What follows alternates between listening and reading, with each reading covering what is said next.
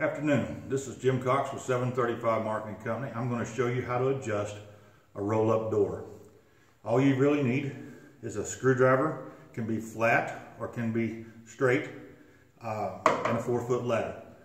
Really simple to do. I will tell you to be careful on this sprocket, because if it spins on you, it can take a finger. You want to pull down on the sprocket till you release the pressure on the tab. You hold up the tab, release it.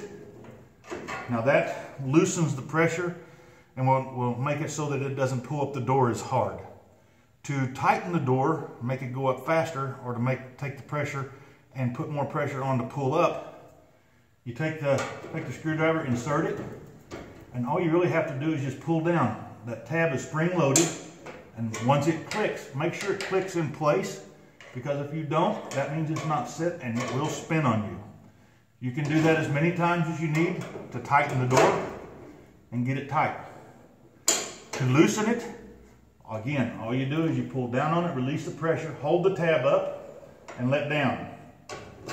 And just repeat this until you've released the pressure off of the door so the latch will work more smoothly.